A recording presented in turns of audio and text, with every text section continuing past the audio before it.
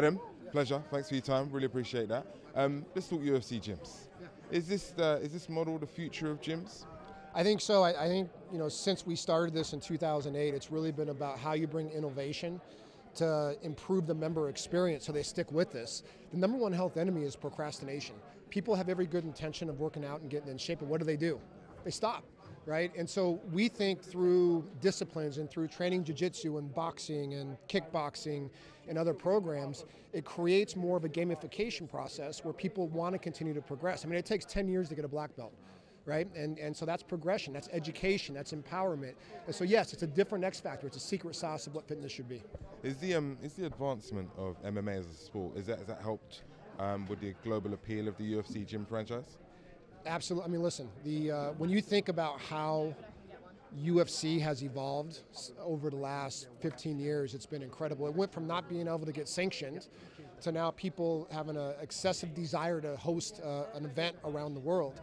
And then you incorporate the Ronda Rousey effect, right? We're really empowered the female. And ever since Ronda came into play, look at what has happened on the female divisions.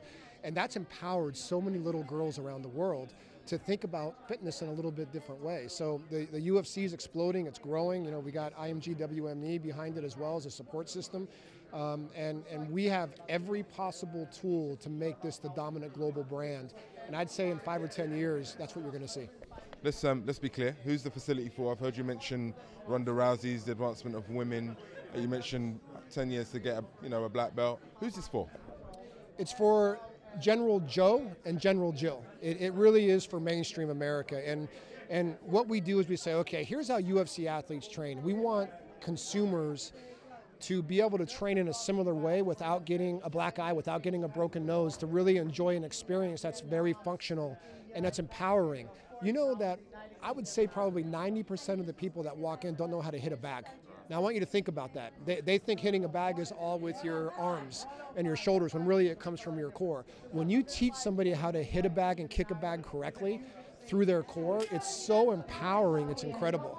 And so yeah, I think when you look at the effect and the impact of who the consumer is, it's the kids, it's mom, it's dad. And listen, there's also athletes that want to come in and they want a gym that stands for everything, that where they can go in and do jiu-jitsu, they can do kickboxing, they can do boxing, but they can also do weights, machines, and cardio.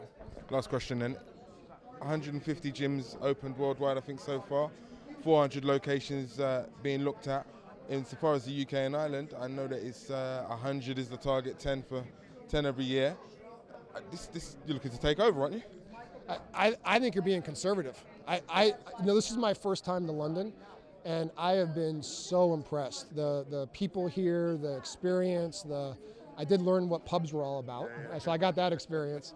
But you really have an ability to have, we have an ability to have a great impact here, and the partners that we've chosen are just top notch. They're going to come in and they're going to absolutely redefine the way people experience fitness. And I wouldn't be surprised throughout the entire UK and Ireland that you see 140 to 150 clubs.